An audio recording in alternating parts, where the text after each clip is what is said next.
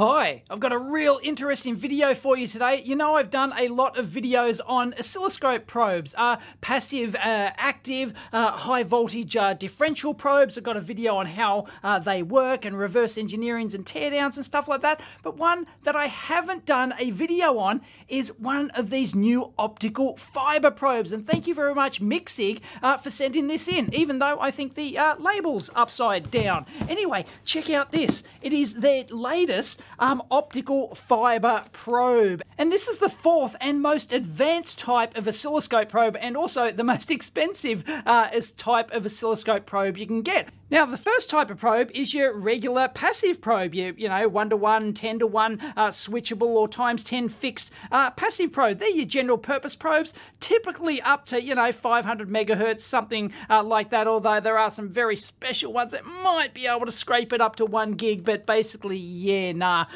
And the next step up is your active FET probes. Basically, these are very high frequency probes, very low input capacitance, and they've got an active FET amplifier on the input here. And these are only used for very low voltages and basically single-ended or differential, but very high-speed stuff. So if you want to measure, like, you know, high-speed buses with great signal fidelity, your active FET probes, they can go up to, you know, gigahertz, tens of gigahertz even. So all your high-frequency ones are your active FET probes. And then your next type, of course, is your high voltage differential probe. And I have done several videos on these, actually reverse engineering these, explaining how they work and testing them and doing common mode voltage tests and stuff like that. So you want to use the high voltage differential probe when you basically want to measure high voltage stuff or things that are raised above signal ground, so that like a main switch mode power supply, high side driving transistors in, you know, power supplies and stuff like that. You can't do that with your active probe or your regular passive probe because you'll blow up your oscilloscope. I've done a video on that too. So yeah, high voltage differential probes, an essential bit of kit, but unfortunately these are not high bandwidth. This is one of the highest bandwidth ones on the market. You know, 70 megahertz, you can get, you know, 100. But as valuable and as great as a high voltage and essential as a high voltage differential probe is, you should have one if you're doing any sort of mains work or any sort of, you know, higher voltage power supply type stuff. Unfortunately, their common mode rejection ratio can be a problem when you're talking about more modern switch mode power supply designs and really high voltage and like high energy physics research and doing all sorts of advanced stuff. This is where you need one of these newfangled fiber optic probes. And thank you very much, Micsig, for sending this in. These are state-of-the-art tech, and it basically contains the equivalent of a high frequency active FET probe. This particular model from Micsig can go up to 1 gigahertz, so quite high frequency. The one we've got here is only 200 meg, but they do make models that go up that high. So it basically is an active FET probe front end like this, but instead of just being connected via a coax and having a common mains earth, this cable here is fiber optic. There is no metallic conductors in here at all, and it gets its power for the head over the fiber optic. So it's powered from this fiber optic transmitter here and also receiver, and this plugs into your oscilloscope, and it can actually send power over the fiber optic to power the active FET front end like this, but it then sends the signal back also via the fiber optic in analog form. They don't sample it, it's all done in the analog domain. So they transfer power in this direction and they can get signal back in this direction, and you get complete galvanic isolation, in this case up to 60 kilovolts isolation, because you've got no metallic conductors between your oscilloscope and your probe. It's almost like magic. So you get the advantages of the high bandwidth FET probes with the advantages of the high common mode rejection ratio of your high voltage differential probe. It's the best of both worlds. But these are unfortunately incredibly expensive, but these are an essential bit of kit, as I'll show you in today's video. We're going to do some experiments and it's going to be amazing. So there's a couple of other companies that manufacture these optical fiber probes. Please correct me if I'm wrong, but I think the Tech IsoVu might have been the first one, the first famous one. Anyway, but Micsig have now come out with this SigOFIT probe, and it goes anywhere from 100 megahertz up to 1 gig model. So we've got the 200 megahertz model here, which is more than good enough for the experiments that we want to do. Now, this is Micsig's comparison between the Lecroy DL ISO, the Tektronix IsoVu, and Micsig OFIT. So always take these manufacturers' comparisons with a grain of salt. But anyway, this is what they've got. It starts, yes, they're pretty pricey, at $23.99. That's Yankee bucks. But the Tektronix IsoVu for the 200 megahertz one starts at $10,800. So the one we've got here is $3,700 US as opposed to the $10,800 Tektronix one, and the Lecroy DSO is even higher, but that's a higher bandwidth minimum there. But the amazing thing about these, and the difference between your regular high voltage differential probes and these optical fiber probes, is that these have a massive common mode voltage range. The 200 megahertz version that we've got here, 106 dB. Common mode rejection ratio. I've done a video actually demonstrating this. I'll link it in. I won't go through, you know, the nuts and bolts of common mode rejection ratio here, but that is absolutely enormous. And it will do that for the full 200 megahertz bandwidth. And compare that to Micsig's high voltage differential probe, which is almost identical specs to my EEVblog HVP 70 probe. And they're great probes. They're great for high voltage use. You know, they've got decent common mode rejection ratio. But you'll notice at 1 megahertz, it's minus 50 dB. And you go up to 10 megahertz, it's minus 40 dB. And it just gets worse and worse and worse. So if you've got a 1 megahertz switching power supply, for example, and you're trying to measure the high side of that, as we'll do today in today's experiment, stay around for it because it's fantastic. This 100 dB makes a massive difference, like game-changing difference. So we're going, in today's video, we're going to compare this Micsig optical fiber probe to pretty much one of the best high voltage differential probes on the market, and watch this blow this out of the water for the specific use case that we're going to look at today. So we'll have a very brief look at this. The main advantage of this one over the Tech and the Lecroy ones is it's a universal BNC interface. It can plug into any scope, 50 ohm output, so 200 megahertz, but they've got models going up to 1 gig. So, and it's got a built-in calibration mode, which only takes a couple of seconds, whereas the other models, even though I haven't used them, Micsig claim that they can take up to minutes to do calibration, because these things drift with temperature and stuff like that. So you've got to be careful to actually calibrate these things before you, take your critical measurements, just so that you're, taking out DC offsets and other stuff. So yeah, they've got built-in signal generators in the probe. So when you press the calibration button, it will actually run a, there's a test generator in here, which will generate a signal, and then it can test it and it can calibrate for any offsets. But you can manually adjust the offset here. It's got a built-in fan here. Looks like it sucks in the end from over here. Gets a little bit warm, but it's a little bit whiny. It's not hugely loud, but it's noticeable if you're in a quiet lab. But anyway, yeah, so this has a power optical fiber transmitter in it to send the power over the optical fiber here, so you can't bend these really sharply. That's why breakable fiber cable, warranty void if you bend that sucker. So yeah, don't go bending your really expensive fiber optic probe, because you can pay up to 20 grand for the 1 gig bandwidth version of this. Oh, these are such sexy bits of kit. Wait until you see the demo. And in the box, I've actually got 2 probes, although I think it might only come with 1. I've got a 10-to-1 probe here. It's an SMA interface, so it's flexible. So that's a 10-to-1 probe, and I've got a 500-to-1 as well for high voltage use. Because as I said, these are active FET inputs. volts. So just like your active probe, don't go putting high voltage into this because you'll just blow the magic smoke out of your potentially $20,000 probe. That'll ruin your day. But with the high attenuation input, they can go up to several kilovolts, no worries. And we could get a nice little desk standoff so that it isolates it from your bench, and I'll demonstrate that later. Then we get some MCX connectors here, because this is an MCX connector interface. It's SMA here, but the actual probe tip itself is MCX. So yeah, the demo board we're going to use today has an MMCX connector, and well, that causes a bit of problem, but anyway, we'll get around that. And because the probe is not an active probe interface, so it can go onto any scope, it does need the 5-volt USB-C here to power it, and it does come with a plug pack and cable to do that. Now, as I mentioned, this is not a high voltage differential probe. It does not use the differential probe architecture. I'll link in the video that I've done actually reverse engineering Micsig's DP10007 differential probe. I've also reverse engineered the Sapphire HVP 70 as well. So it is not a differential architecture. It does not have the differential input, this FET input that goes into a differential amplifier configuration. It is, as I said, just like a single-ended active high frequency probe. It's very different to the high voltage differential probe here.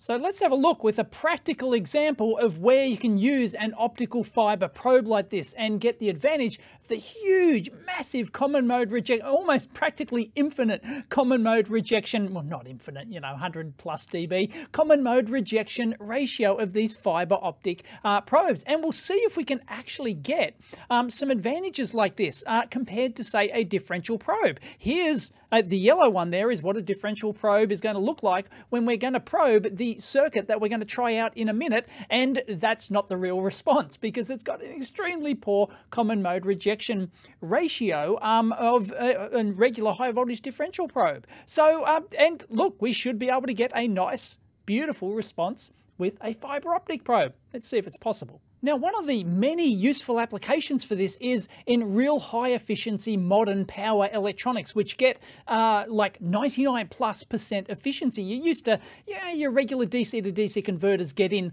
like, you know, 85, 90% will be a good one, maybe into the 92, 93% range. But the more modern ones, especially in higher, really higher power, really dense brick designs, can get over 99% efficient. And the way they do this is using modern MOSFETs called gallium nitride semiconductors, or GaNs, as we'll refer to them here, because it's like GAN, GaN power transistors. Here's an Infineon application note.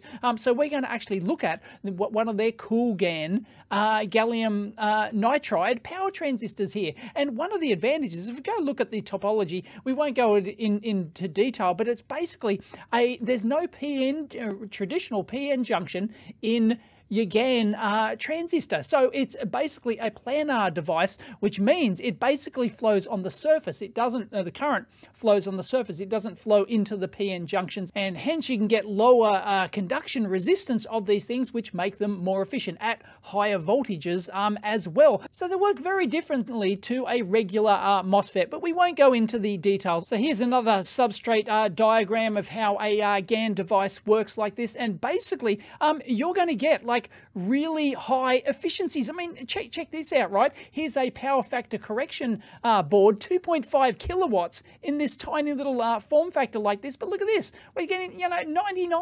99% plus efficiency on stuff like this. So, you know, this is how you can get really dense modern things, and you get huge EV chargers, and you can get, you know, a really efficient power bricks and stuff like that, because they're using these newfangled gallium nitride, and there's other types of modern power transistors as well, and they're called a high electron mobility transistor as well, so a HEMT. So if you hear the word HEMT or GaN HEMT, something like that, it's just basically, yeah, high electron mobility. It means more betterer. It means lower on resistance, and lower on resistance in a switching converter, whatever it is, whether it's power factor correction, it's boost, it's buck, it's whatever you're doing, CPIC converters or whatever, then you're going to get much higher efficiency due to the lower effective on resistance. Yeah, I know this is marketing blurb for Infinium, but they're one of the leaders in these GaN devices, and they've got this cool demo board. But look, you can basically use them in the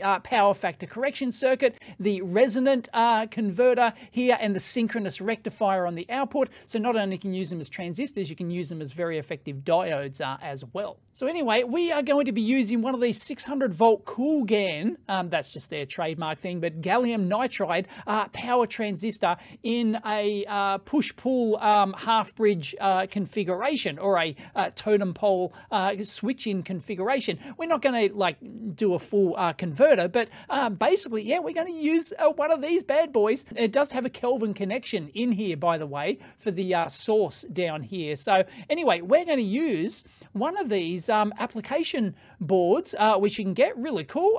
They only cost about $60 or something like that if you want to play around with these things. It's got two of these GaN transistors. So we've got this half bridge configuration like this. So we've got one on the top and one on the bottom. So this is basically a totem pole output. And here's the drive circuit for it. Don't worry, it looks a bit complicated. I won't go into all the details, but how are you going to achieve like 99% plus efficiency with these things is by carefully driving. And this is what we want to monitor, because so these can go up to 600 volts, but today we're, due to the equipment limitations, we're only going to go up to 300 volts. And it's basically impossible with a regular probe, let alone a regular differential probe, to actually measure the gate drive of a high side power transistor like this. Doesn't matter whether it's gallium nitride or anything else. It's just that gallium nitride's a modern application for it. Because what you need to measure, of course, is the gate source voltage like this on a power transistor. And that's why we've got this connector here to actually do this. But the problem is you can't do that when this source here is switching like hundreds of volts, up to like 600 volts or even higher.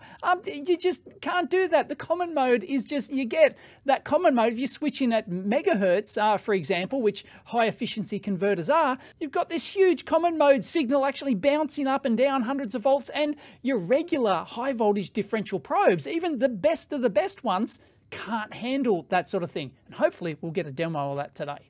Here's the complete schematic for the demo board that we're going to use. We've got our half bridge GaN over here, and then we've got these two driver chips. Have a look at the schematic in a minute. But these are actually isolated. So there's electrical isolation inside the chips here, okay? And they're powered from VDD and VSS here, and they're powered from this isolated boost converter over here. So we've got like 5 volts into the board here, and then it powers the drive side of the MOSFETs. And then into our half bridge here, we're going to feed in there, and here we're going to feed in up to 300 volts, and we can vary that to see the effect of the common mode rejection ratio. And just to ensure that you don't get what's called shoot through, which is both of these transistors turned on at the same time, because you don't want to short out your like 300 or 600 volt power supply that's capable of like kilowatts or something. You're like, no, it's going to release the magic smoke. So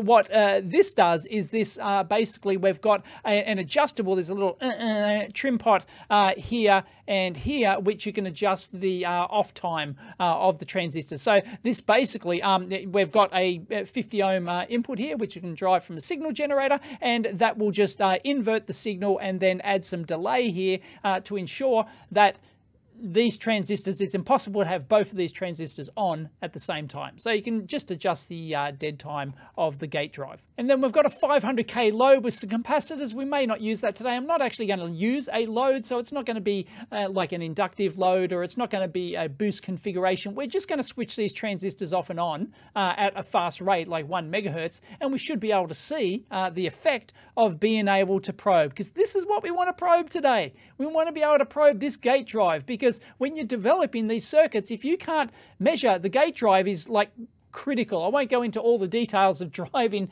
gallium nitride GaN transistors, but I'll include some application notes down below if you really want to know about that sort of stuff. But it's real tricky. If you're, shooting for 99% efficiency, you need to get your gate drive right, and you need to be able to probe it. And you can't do that with even the best high voltage differential probe. So we'll try that. You can do the low side down here, because this is basically ground, right? And there we go, it goes through the Kelvin connection there, right? So you can measure that gate drive. But this high side, when this node here of this source is switching by, hundreds and hundreds of volts at 1 megahertz, it's going to ruin your day. So here's these specific GaN drivers, and you can see here, there's actually isolation inside the chip here. So yeah, basically you're feeding your PWM signal here, but it's got to go over this electrical galvanically isolated interface, and then you've got another totem pole driver in here to actually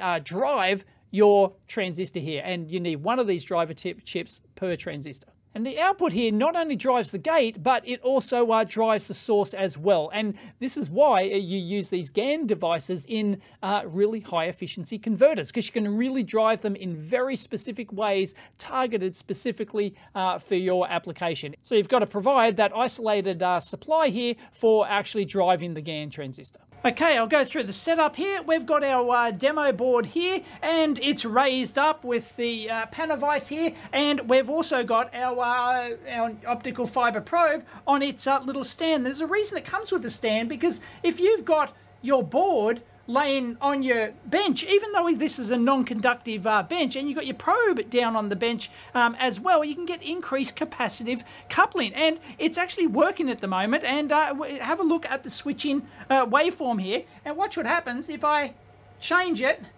down towards the bottom like that. You'll notice there's much more ringing here, right? So you've got to keep this up off the ground like that. That's why they supply the stand. And to befit our state-of-the-art optical fiber probe, we've got the no less state-of-the-art Rohde & Schwarz MX04 scope here. So I'll be operating that remotely. I've got a 5-volt power supply here, and that just powers the 5 volts in for the board. Let me turn that voltage down. Otherwise, I should be using my takeaway protection container here. Highly recommended. Made in Australia. Thank you very much. We've got the optical fiber probe connected into channel 1 here, and I've run a calibration on that. We can just run that again, boongo, and it's all temperature stabilized and everything. Next on channel 2 here, I've got my high voltage probe. Probably could get away with a regular ×10 passive probe, but just to be on the safe side, I'll use my 100-to-1 probe here. So that's on channel 2, and that's across the H-bridge output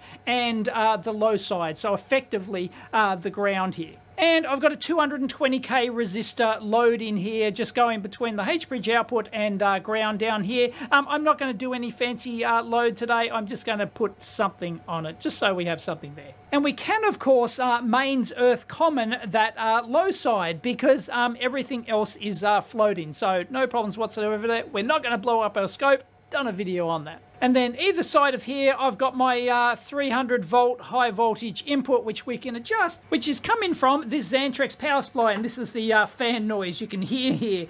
So yeah, I can just adjust the voltage. I can go up to 300, and it's a 300 volt 4 amp supply. I can go up to 311, no worries. And on channel 3 here, EEVblog HVP 70 high voltage differential probe, coming back in stock in September. They've had a parts shortage. Anyway, it's an awesome, it's probably one of the best high voltage differential probes on the market, designed and manufactured by Sapphire. And we're going to use that to actually probe the exact same point, not at the same time, don't do it at the same time, but the same point as our optical fiber probe here, just so that we can show, hopefully, a difference between the common mode rejection of an optical fiber probe and pretty much the best differential high voltage differential probe on the market, and how this, as good as it is not the tool to use to measure the high side with a 300 volt switch in at 1 megahertz, which is what we're going to have here. All right, let's control our Roden-Schwarz scope remotely. I love this via the Ethernet. The software web interface is just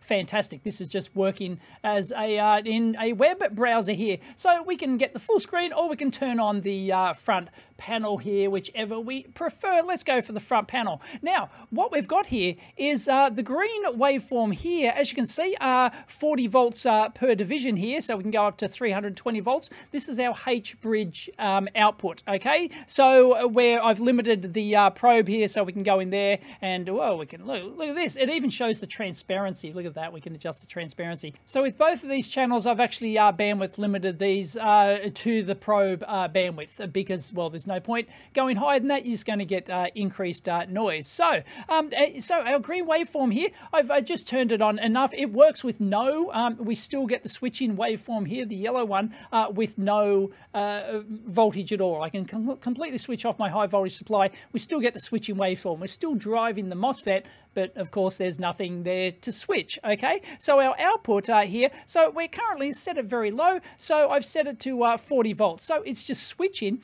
off and on. Now we're generating a signal here. We're generating a 1 megahertz 5 volt peak to peak, 2.5 volt offset, so just a TTL signal in with a 50% duty cycle, and we can play with that later. So the channel 1 here, let's switch over and we can see the scale here.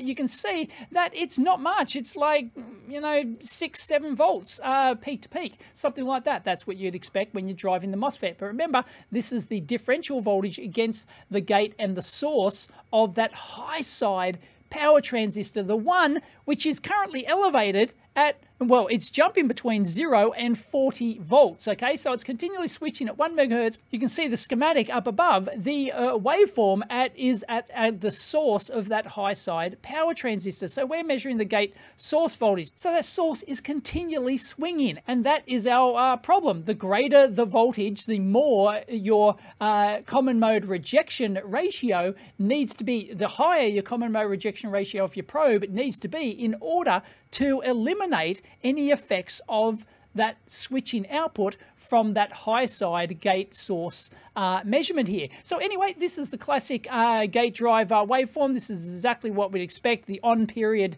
is from here over to here. Yeah, you can see my cursor. Oh, over to here. And that ringing that we get in here, you'll see this change a bit, but it's not a huge amount, but that will be due to that little extra length of coax that we had in there. If I had the proper little RF adapter in there, then that would likely, almost certainly go away and we get a nicer waveform. But anyway, when the output switches here, we get a little bit of ringing on the output. That's because of the that longer lead that we used on that high voltage probe. Once again, if I probe that a bit better, we'd tighten up the measurement on there. But yeah, for the purposes of today's experiment, that doesn't matter. All right, so what I'm going to do now is I'm going to adjust that power supply from 40 volts all the way up to 300, just over 300 volts, and we're going to see if that yellow waveform, the gate source voltage, actually changes. If changing that source voltage and switching between a much higher amplitude actually changes the measurement on that yellow gate source high side power transistor. So let's adjust it. We're at 40 volts at the moment, and here we go. Right, we're going to go up, and look, it's basically that yellow waveform is not changing at all. At all. There's a little bit of, switching stuff which is changing a little bit, but basically we still get the waveform. Look, we're all the way up to 311 volts, and it basically, that yellow waveform hasn't changed at all. We're still getting proper signal measurement fidelity on that waveform. And that source voltage is switching up and down at a frequency of 1 megahertz from 0 to 400 volts. And that optically isolated probe is doing the job, and we're not, basically, look, look, there's no difference at all. I can't overestimate how difficult this measurement would be without this optical fiber probe. In fact, let's try it. Let's hook up one of the best high voltage differential probes and see the difference. Oh no! I hit the stupid preset button and screwed all my settings. Damn it! What I've done now is created a reference waveform, that channel 1 switching waveform that we had with the optical fiber probe. I've saved that as a reference waveform, so that's the white one. So we'll be able to compare it to the high voltage differential probe. And that's a very good use of those reference waveforms for your scope. If you've never used them before, this is what they're good for. You'll notice now that we're actually getting so much ring-in and crap on that from that differential probe that like we can't trigger off this. So I'm going to have to choose a different source. I'm going to have to choose the actual output waveform down here. Now we can see it. Look at that orange waveform. Okay, we can increase the brightness here. We increase the intensity there. Look at this, the orange waveform. Okay, it's the same. It's the same. This is the best one of the best high voltage differential probes on the market, and it just does not like that. And we're only switching like what is it, 40 volts, less than like 30 odd volts or something like that. Let's actually turn it up and see what happens. So let's wind it up. Watch that orange waveform. Okay, look at how bad that's getting. Look at all the ringing. Look at this. Look at this. Right. It is absolutely atrocious. It is awful. Okay? And yeah, the probing's not absolutely ideal, but you're going to get this. You can see that how much of a major problem that is. But let's actually go down, okay? And we'll go down in frequency. And if we go down to 1 kilohertz switching frequency, you'll see not really a problem, right? You don't once again, we can go up to all the way up to 300 volts and you don't notice any change in that waveform whatsoever. So the high voltage differential probe is fine at 1 kilohertz, but as it goes up in frequency, your common mode rejection ratio drops, and then you get all those problems. And the whole idea of these using GaNs, and to get the high efficiency, you've got to use the high frequency. So you can't use the high voltage differential probe to measure it. You've got to use an optical fiber probe. Cool, huh? So back at 1 megahertz again, you can see that as the voltage gets higher at 1 megahertz, okay, you can't get any proper signal fidelity. Look at it compared to the white reference waveform there that we're getting with the fiber optic probe. This shows that this is the only fiber optic probes for this application. They're the only game in town. Sure, you could use some other isolated scope probe to do it, but then you can't. The whole idea of doing stuff like this is that you use the one scope to get time referenced measurements on the multi-channel, so you can measure the different stuff that's going on. And you can't use a high voltage differential probe. Optical fiber probe, it's the only way to do it for this application and for many other high-end physics experiment applications and stuff like that, and power and all these power measurement applications that have high frequency, high voltage switching stuff like this. Got to use an optically isolated probe. That's what your 100 dB of common mode rejection ratio does. It's not a problem. And we can play around with the SigGen here. So let's adjust this duty cycle. Look, you've got no chance of measuring this with a differential probe. There's just too much ringing, let alone at higher voltages. All this stuff is just going to absolutely dominate. But if we go back to our fiber optic probe here and we adjust our duty cycle, right? Look at how we can still see the signal fidelity. Look, right? You can just see everything, right? Even at 1 megahertz switching frequency, it's just it's amazing.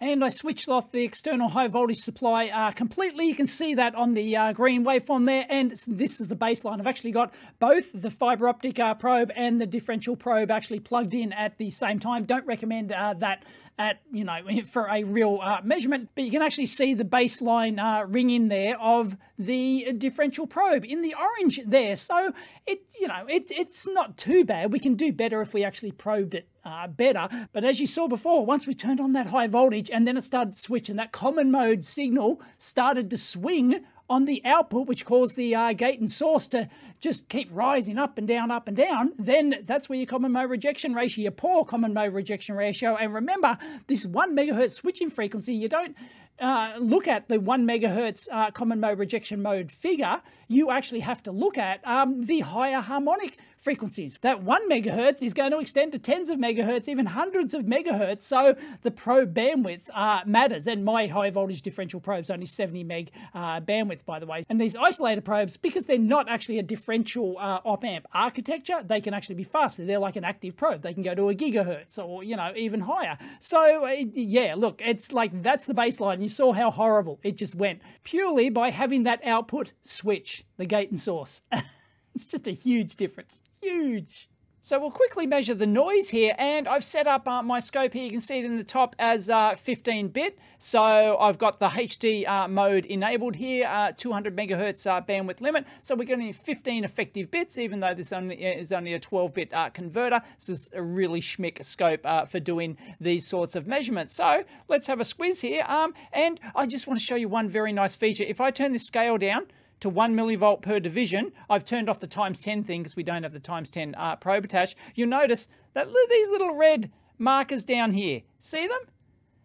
In the bottom left corner there, next to the vertical scale, they indicate that we're actually overranging, even though it doesn't look like we're overranging here. And I can actually turn up the intensity like this, and you can see it still doesn't look like we're overranging, but it detects any peak above or below the ADC sample range, and as long as you get one peak there, it'll like set the red thing there flicker at a rate that you can visually see it, just to tell you that you're off scale. So I can actually go in there and adjust it to 2 millivolts per division, and we're gone now. So I just wanted to point that out. I did a separate video on this on the second channel, a little short, and I just really appreciate nice touches like that.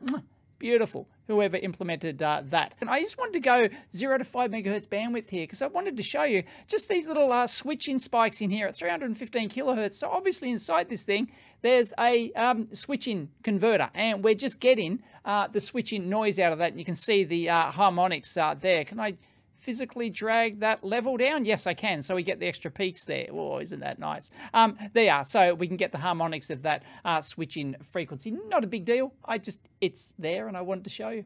And the actual noise here, we've got our AC noise here. I've done a whole video on that and how you've got to choose that correctly. So it eliminates the DC offset here. And we're getting 782 microvolts over the full 200 megahertz bandwidth. And I've now got I've now got a 333 megahertz span. And you can see at about 200 megahertz, it starts to fall off because, well, this thing only has a 200 megahertz bandwidth. So you expect the bandwidth to start falling off there. But that looks pretty good, you know, at around about like 80 minus 80 dBm noise floor or something like that. So yeah, it's not too shabby at all. But the reason you want this, of course, common mode rejection ratio over 100 dB, which I'm not even sure I could measure 100 dB common mode rejection ratio here in the lab. But anyway, it's huge. You've already seen the benefits. And I see very little drift in this thing either. It's pretty good. So I'll switch on the cal mode now and you'll see it. Cal mode now.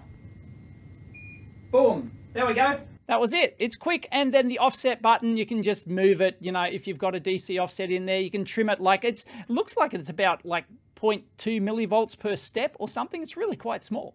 So I'm adjusting that now, and you can see that the steps are really quite tiny. So yeah, it's really nice.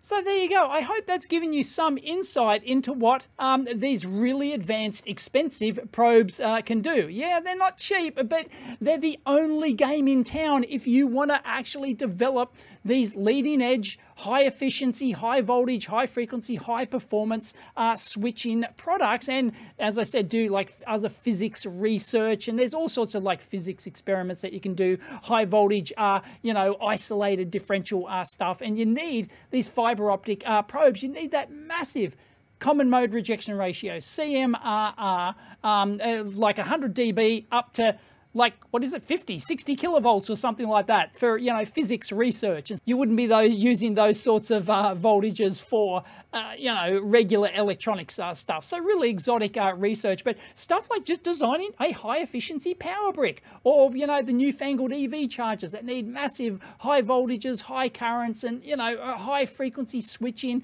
super efficient converters. This is the only game in town. So thank you very much to Micsig for sending this in. This is absolutely brilliant, and hopefully I've given you a good insight into how this measurement is simply not possible with existing probing stuff. It really is the only game in town. It's remarkable. Anyway, as I'll link in like all sorts of application notes and data sheets and all sorts of things down below. As always, you can just discuss test gear like this over on the EEVblog forum. Absolute best place to do it. And if you like the video, please give it a big thumbs up. And you can discuss down below as usual. Catch you next time.